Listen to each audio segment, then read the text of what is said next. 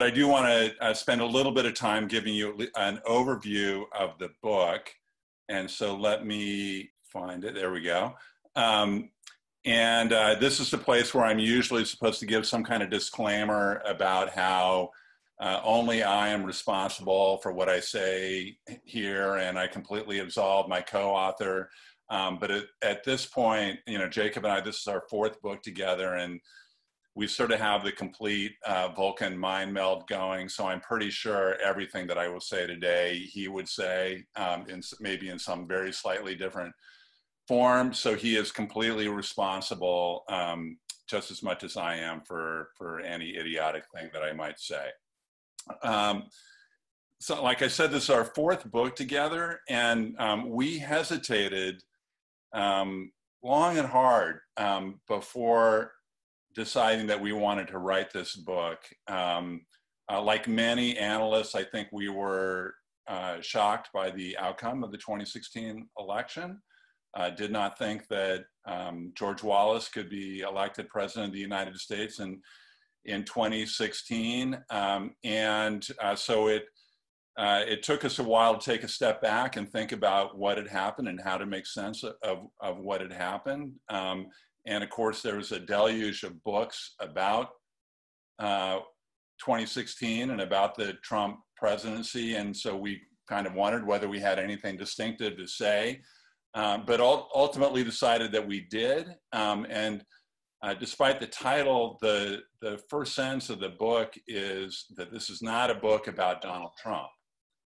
It's really an attempt to assess what kind of structural situation gave rise to a Trump presidency, and how we could make sense of where we were in the evolution of American politics and the American political economy to make such a thing possible. And at the beginning of the book, we talk about two, I think, conventional narratives, particularly that you see among pundits, but also among a fair number of social scientists about the arrival of a Trump presidency and what it reveals about American society and American politics.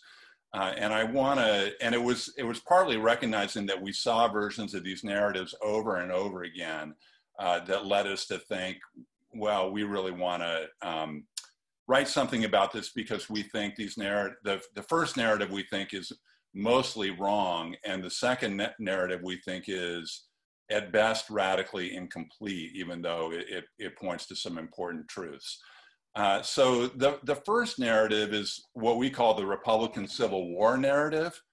And actually Paul Ryan himself, in sort of his own retrospective on this, to a journalist said, what happened was that the Reagan wing of the party fought the Trump wing of the party, and the Reagan wing lost, right? So there's a populist takeover of the Republican Party in which the establishment, what we typically see is called the establishment, is the main victim of what happened. We think, for reasons I'll get to quite quickly, that this is a highly misleading narrative of what has happened to the Republican Party, and particularly what has happened to the Republican Party when it governs.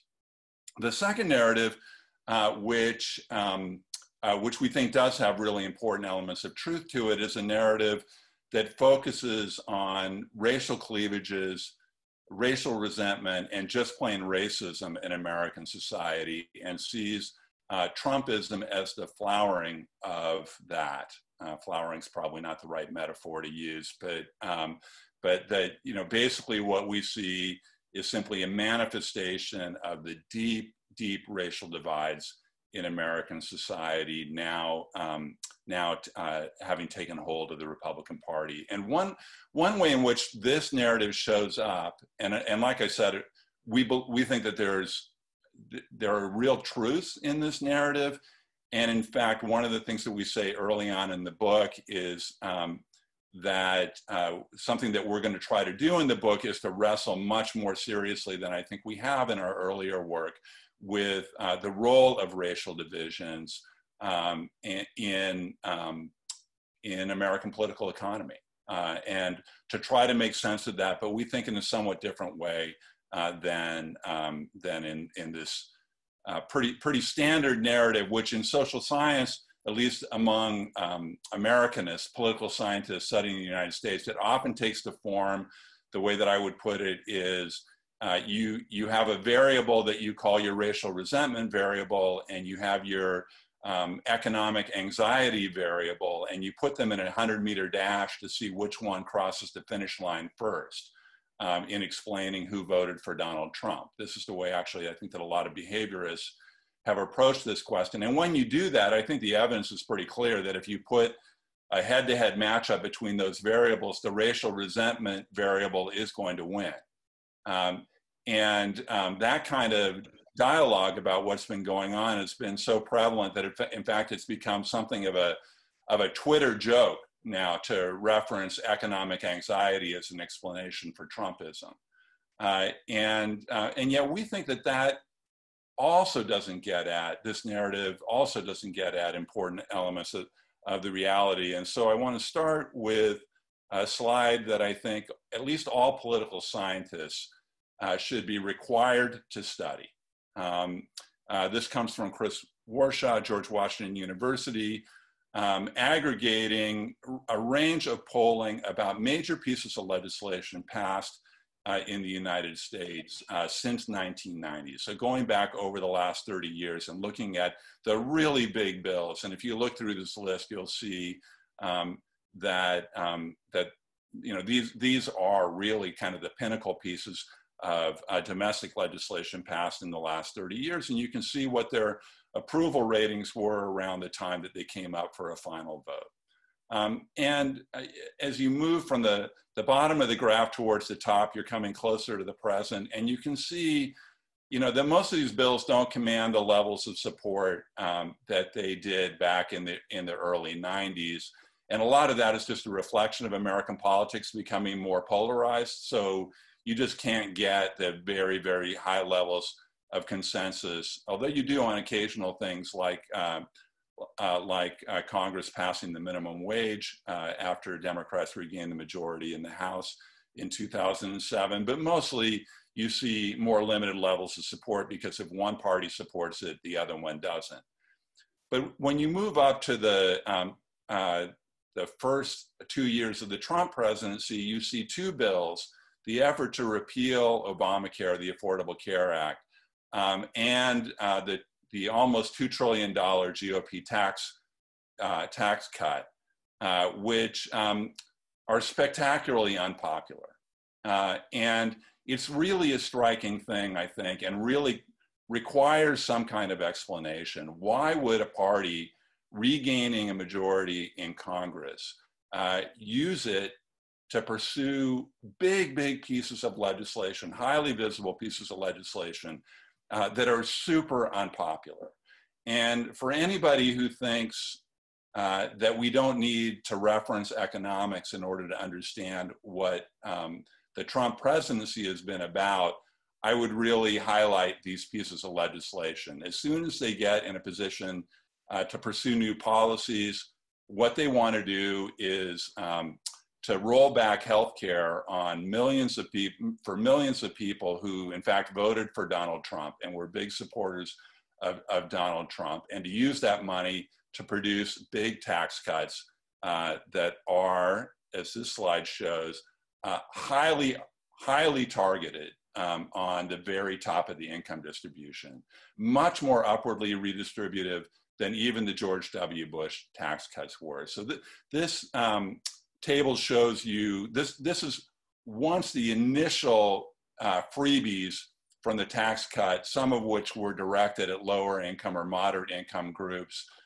Those are all designed to expire or to wind down or to be swamped by other features of the change in the tax code by 2027 or something. This is more what the permanent structure of those tax cuts look like. And so it's a pretty amazing thing to look at. Then you see that even though they were cutting $2 trillion out of the federal budget, which ought to allow them to spread the goodies pretty widely, people in the bottom half of the income distribution, really all the way up to what is truly middle class in the United States, were going to end up net losers even before you took into account any program cuts or new tax increases that were going to have to be made to offset the $2 trillion that you'd taken out of the budget, right? So unbelievably upwardly redistributed policy, 83% of these permanent benefits going to the top 1% of the income distribution.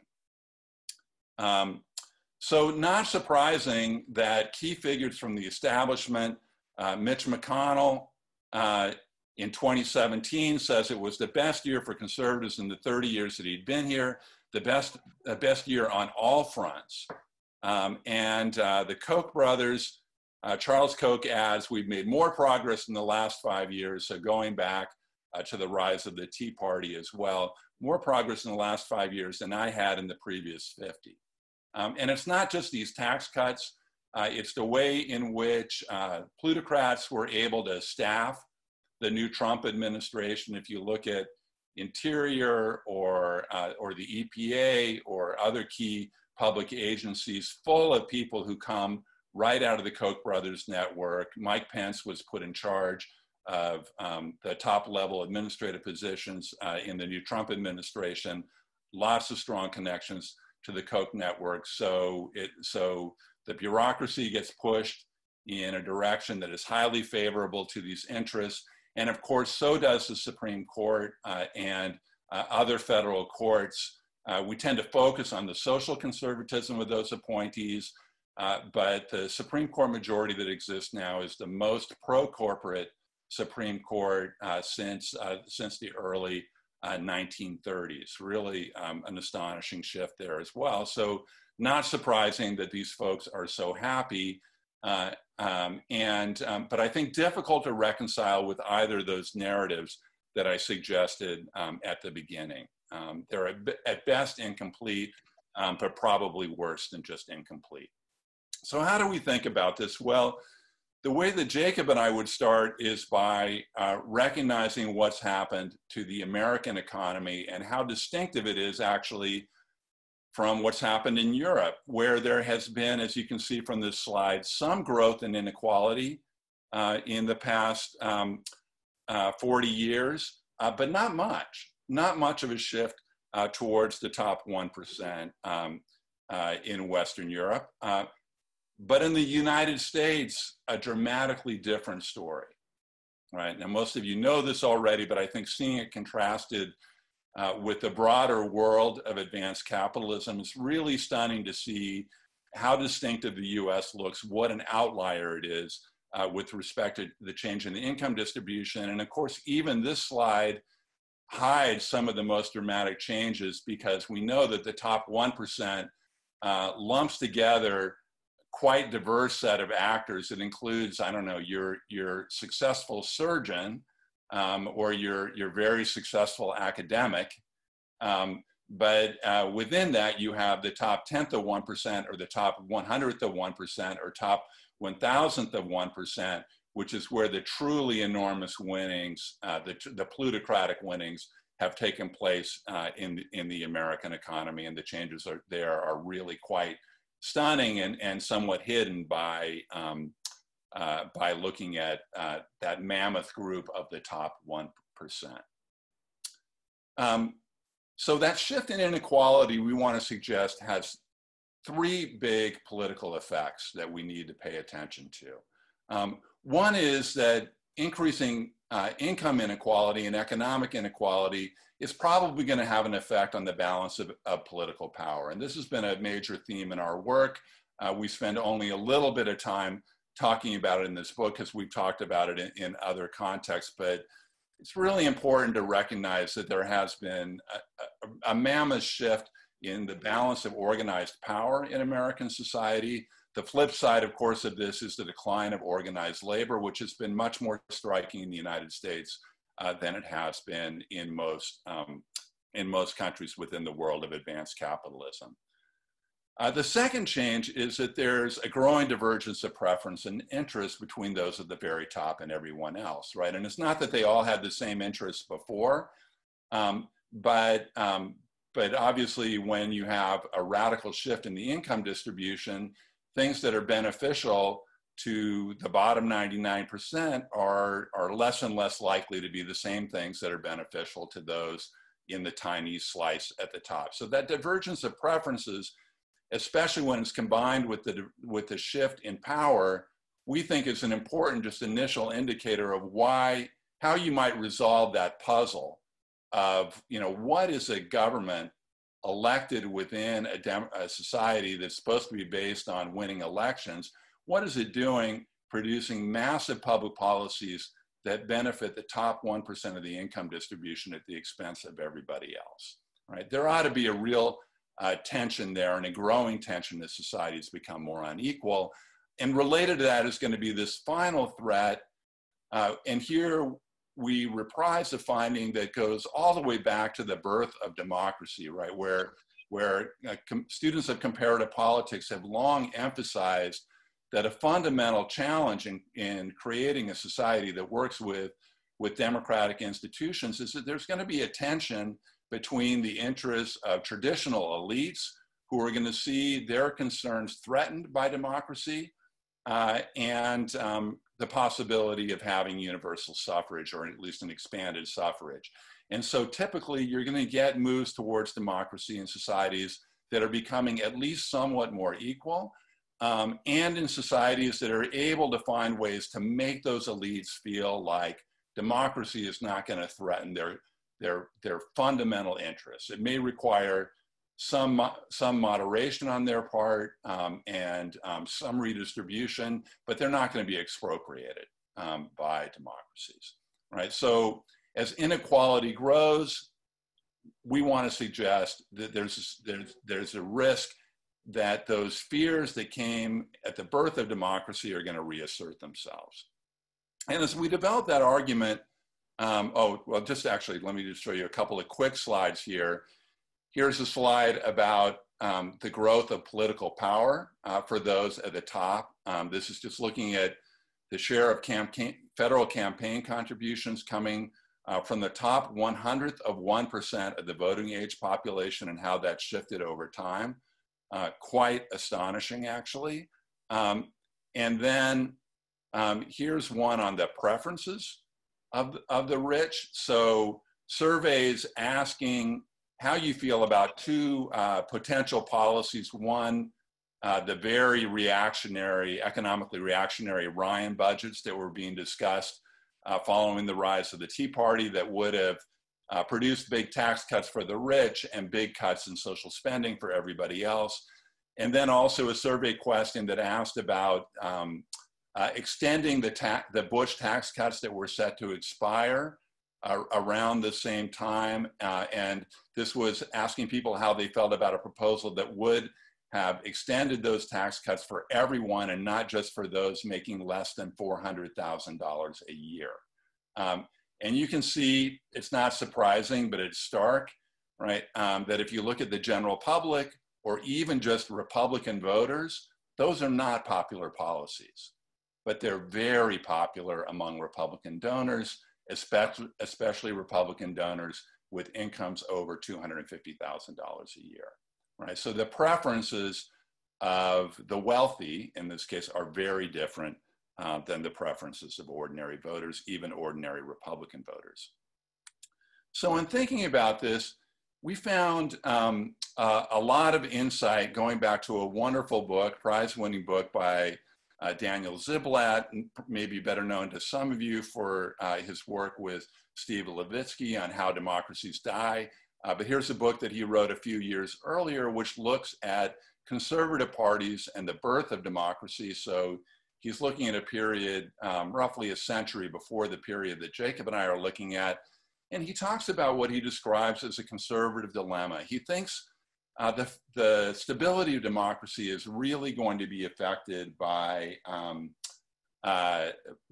what happens to conservative parties. And he argues that conservative parties are going to face this challenge because they're typically wedded to economic elites. They're the party that is more closely attached to economic elites, but now non-elites, at least some non-elites, are gaining some say in politics. And in order to be able to compete in elections, conservative parties have to feel some way to respond, have to find some way to respond to the cross pressures that they're going to feel from this emerging electorate and from their elite allies. And there are basically two ways, Ziblatt says, in which you can respond to these cross-cutting pressures. And different conservative parties at different times take different paths. And he focuses in particular on the experience of German conservatives, not a very happy story, and the happier story of the British Conservative Party, which pursues both these possible paths, but manages to do so in a controlled way. So they moderate somewhat on economic issues. They do make important concessions to the emergence of a welfare state. And of course, Bismarck famously does that in Germany as well. But more importantly, I think more faithfully, they recognize that they need to refocus political conflict on what political scientists call second dimension issues. So if the first dimension is the right-left conflict around economic redistribution and economic regulation, the second dimension would be every other kind of issue that you might bring, every kind of social issue that you might try to highlight in politics and make more important to politics with the hope that you'll be able to build up political support that way. So you can think of a variety of possible appeals, whether they're around religious issues, around nationalism, around cultural divides, around racial and ethnic divides.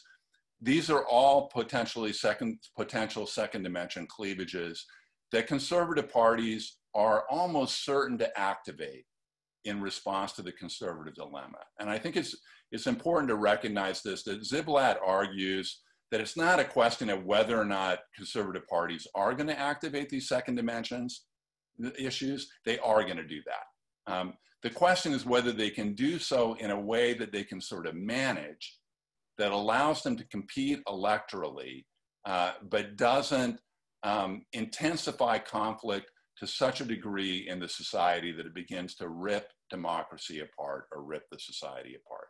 That's really the challenge here.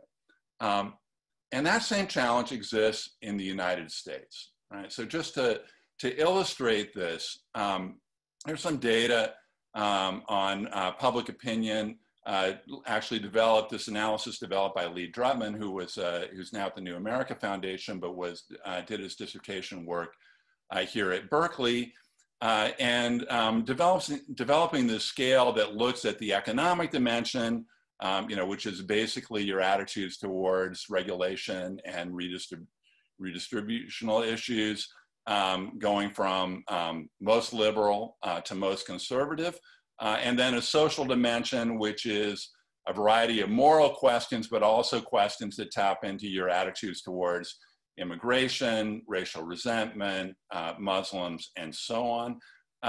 And you can see that there are a fair number of voters in 2016 that dropped nicely into the lower left and upper right quadrant.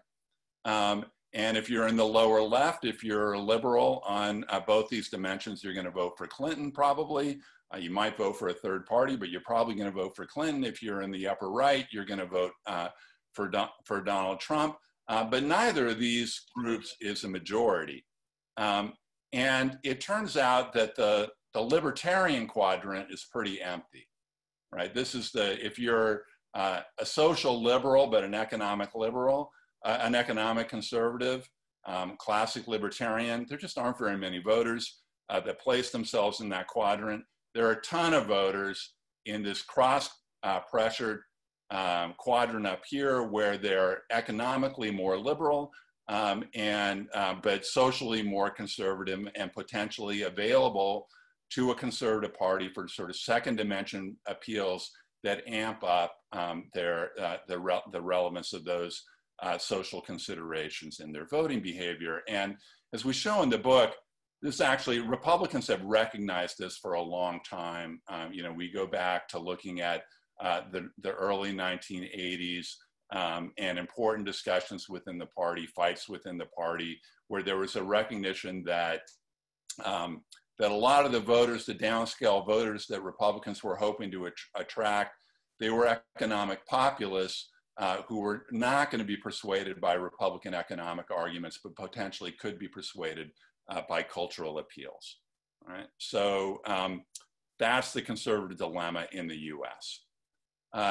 And so the way that Ziblatt puts this, and we carry some of this argument forward in our analysis of American politics, for conservatives on the losing side of the emerging class cleavage, he says, a precondition for participating in as normal actors in democratic politics was to successfully introduce and manage the introduction of new lines of conflict into politics, right?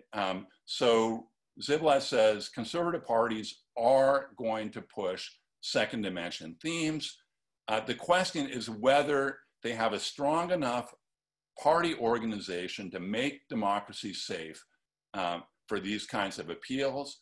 And in Ziblatt's analysis, he shows that mostly the Tory party managed this pretty well. They were able to amp up concerns for God and king and country, but to do so in a way that didn't get, that was controlled by the party and didn't become too intense. But he also notes that organizationally weak parties, like the German conservatives that he writes about, found that they couldn't manage this on their own, right? That they became more dependent on outside groups who intensified these second dimension conflicts. And that's basically the story that we tell, sadly, for the United States. Brief aside here.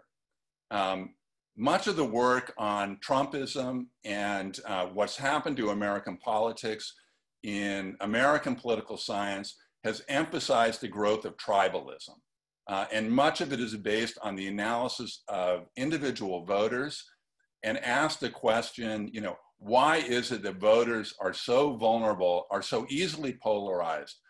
Why is it that they have become so tribal? And to me, this is a little bit like asking, you know, why mice like cheese? And though it turned out when I was looking for these, for a slide for this today, I did a little bit of very in-depth research and learned that it's actually not true that mice like cheese, or at least they don't particularly like cheese. They like sweeter foods than that, actually. So if you're going to try to bait them in a trap, you probably wouldn't use cheese.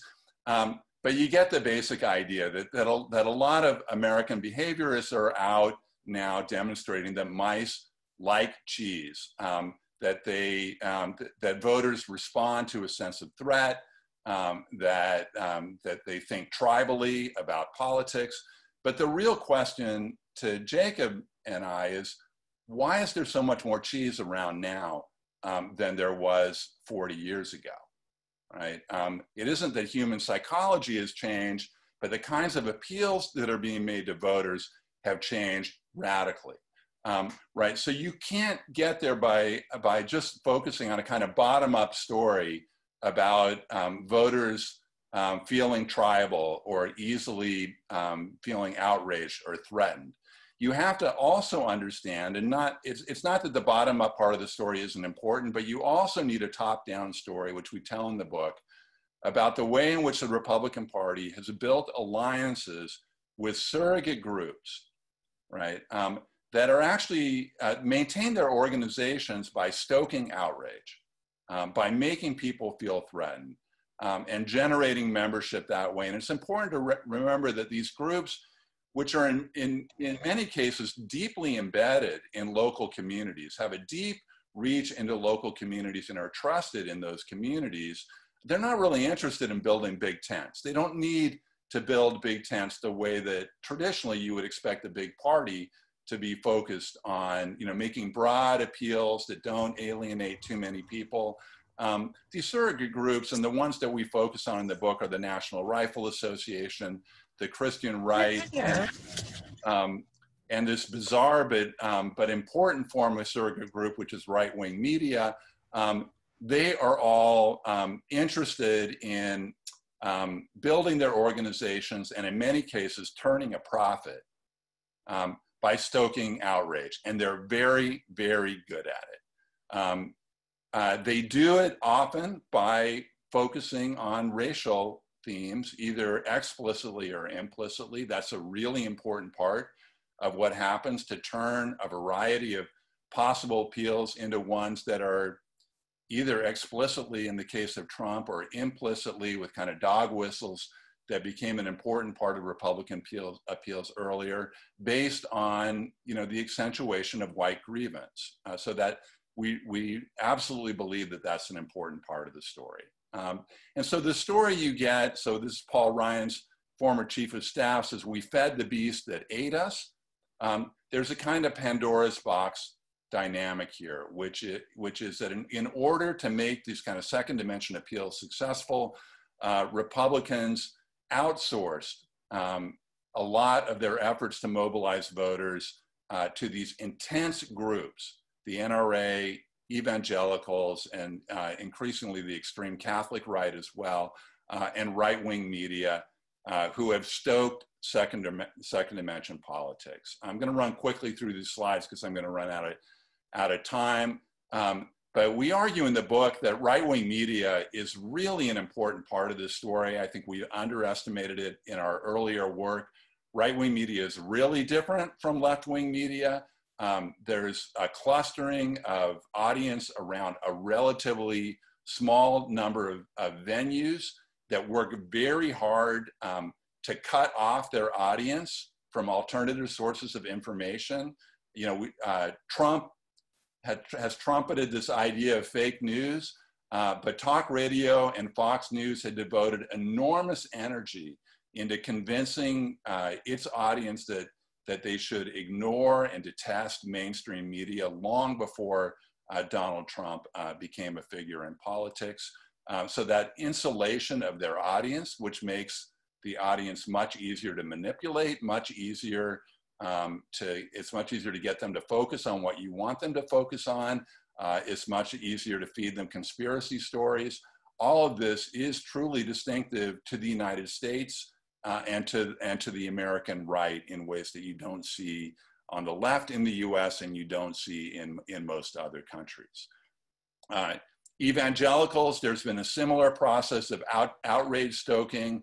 You know, just one way of seeing this is, as white evangelicals have become a core part of the Republican electorate, mobilization efforts directed at them have intensified. And that's actually produced this remarkable effect, which is that white evangelicals are now a pretty rapidly declining share of the national population, but not of the electorate, right? And that's because they've really been organized into the electorate again here around a sort of sense of existential threat. We go into a lot of evidence documenting this in the book. And finally, the National Rifle Association has played a similar kind of role. And this, what I'm highlighting in this slide is the recent shift, and really it's only the last 20 years that this has happened with the continued radicalization and growing organizational reach of the NRA. You know, if you ask Republican voters and even NRA members whether they think that background checks are okay and so on, they actually mostly say yes. A lot of you probably know this, that, you know, most NRA voters support background checks, but at the same time, they've shifted quite dramatically in the emphasis that the priority that they place on protecting gun rights. The NRA has been very successful in turning gun issues not into just some kind of policy debate, but again into a kind of existential threat where people think that we're just a few steps away from people having their core freedoms taken away from them, and so the NRA is also fed dramatically into the sense of threat and resentment and outrage. all of this has helped to produce a Republican Party, which is a huge outlier comparatively.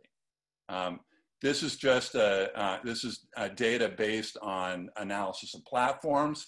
It's imperfect, right? You could look at particular public policies, whether it's has to do with the climate or taxes or health care.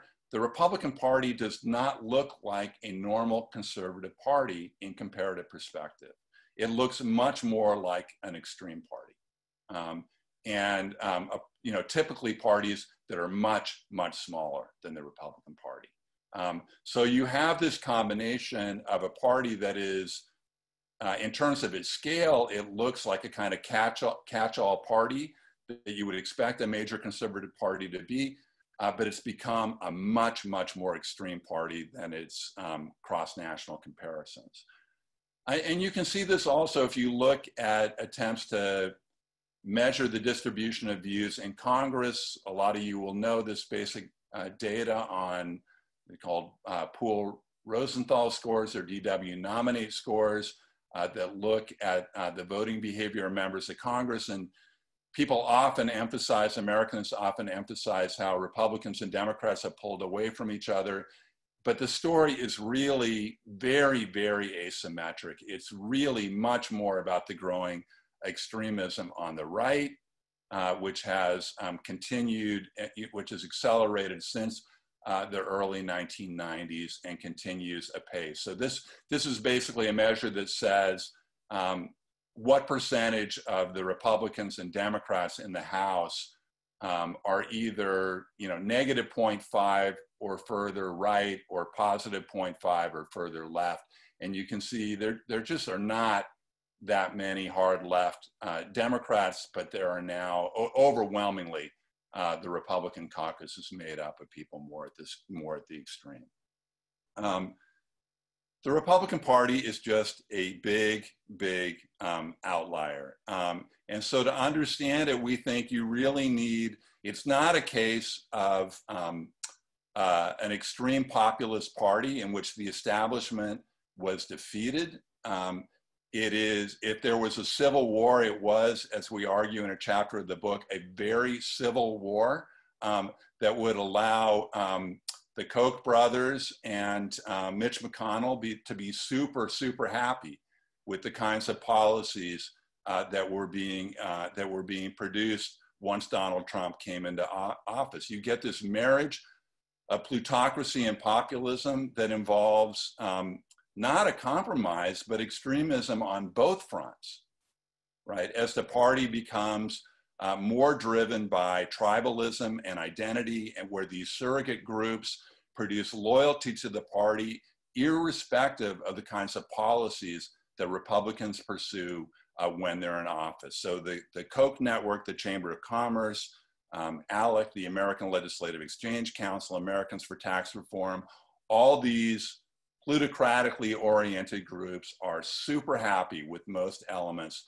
of what Republicans are doing with their newfound power.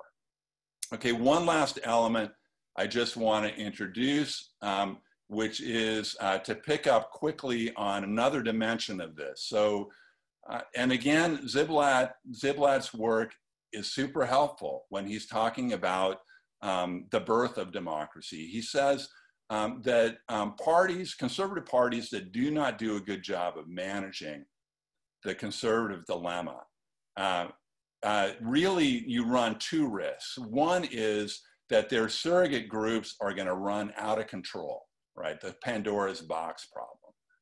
But the other thing is that they have another strategy that they can use to deal with the unpopularity of the policies that they're pursuing along with their economic elites.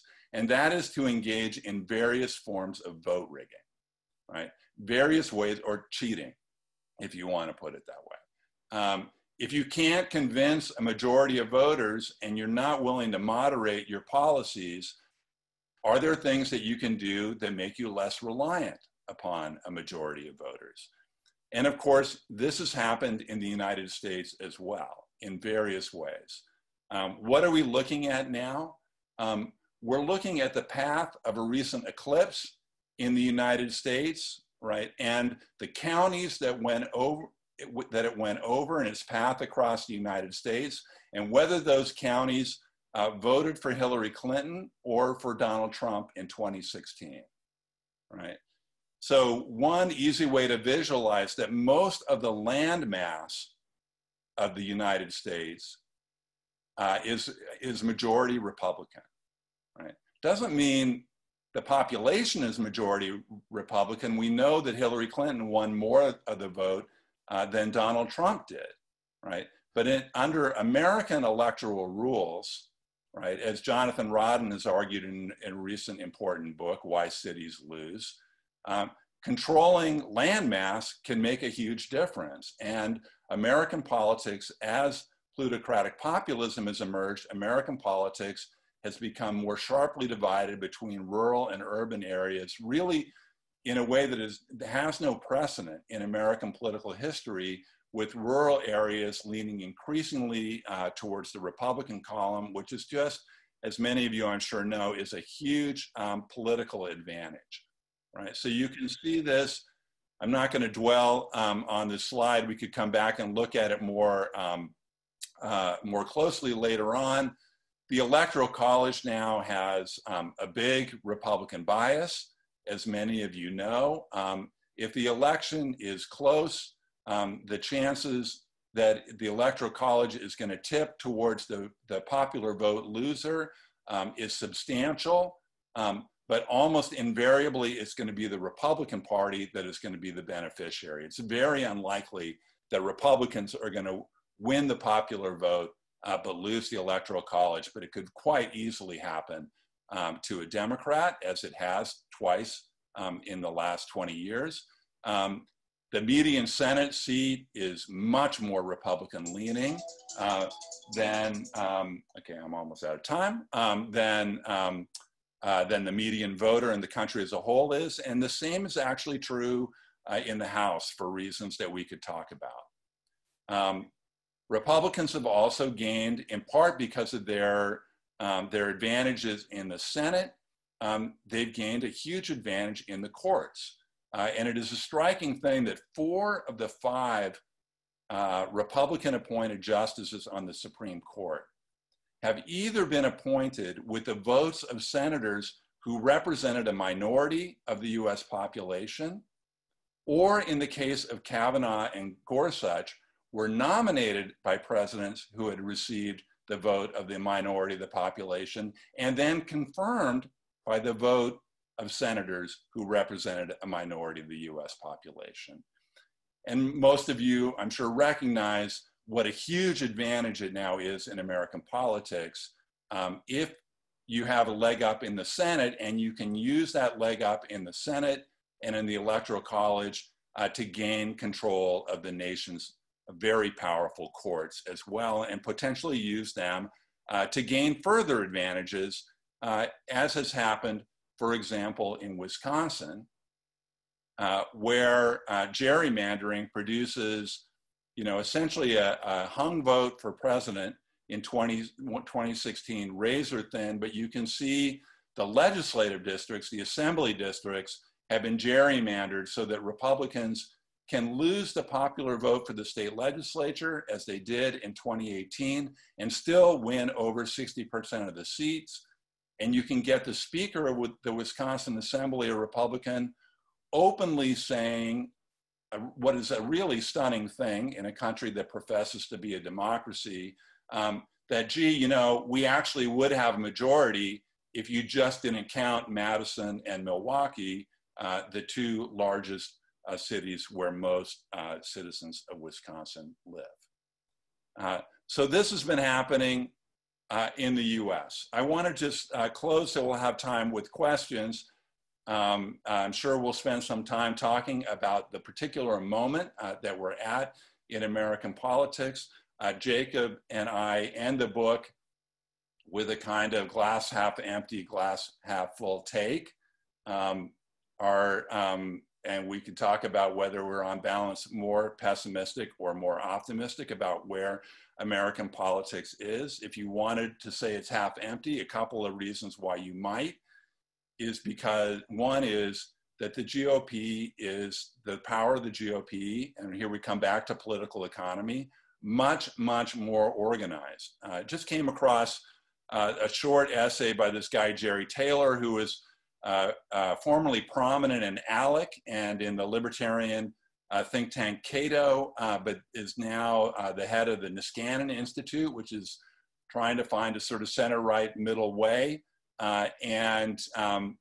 He has this passage, right, where he says, you know, Democrats, they need to think about power because Republicans are very good at thinking about power and pursuing initiatives when they get hold of power to consolidate their hold. And Democrats had better wake up and start doing that a little bit, or it may be too late.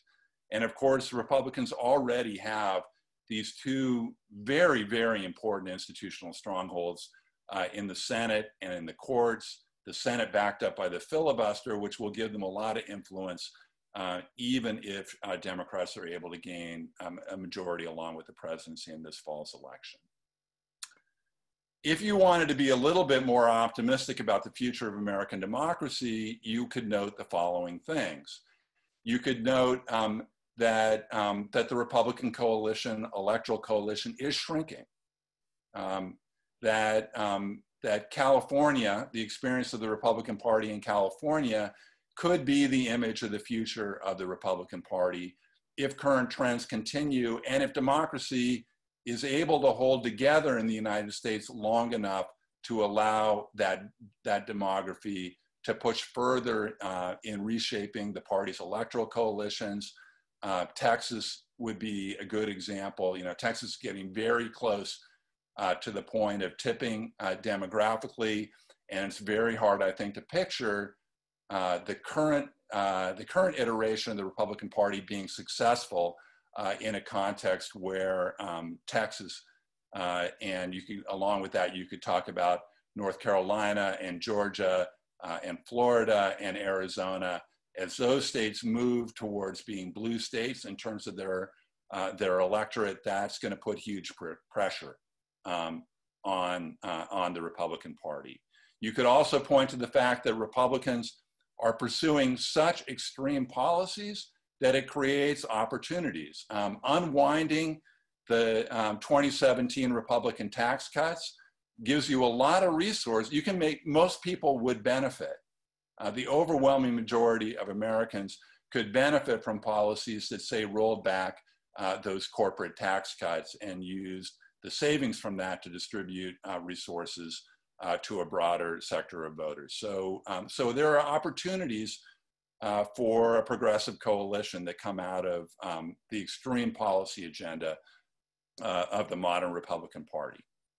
And I do think that there is a real possibility, if you could push things in a different direction, that would be reinforcing it, that political reforms that would consolidate democratic competition would, if allowed to take hold, really encourage the Republican Party to start to shift its public policies. I don't want to be Pollyannish about it. Hopefully we'll have a chance in Q&A to talk about this a little bit more.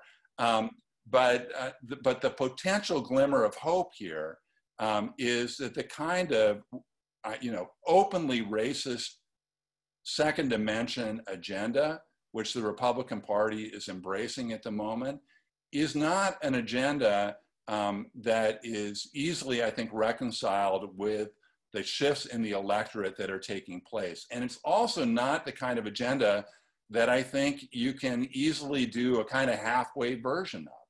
So if in time, the party is forced to wrestle with a transformed American electorate, the continued transition towards a multiracial polity, you could reach a kind of tipping point in which a conservative party, in order to retain its viability, would have to shift the kinds of strategies that it pursued in order to seek successful national electoral victories.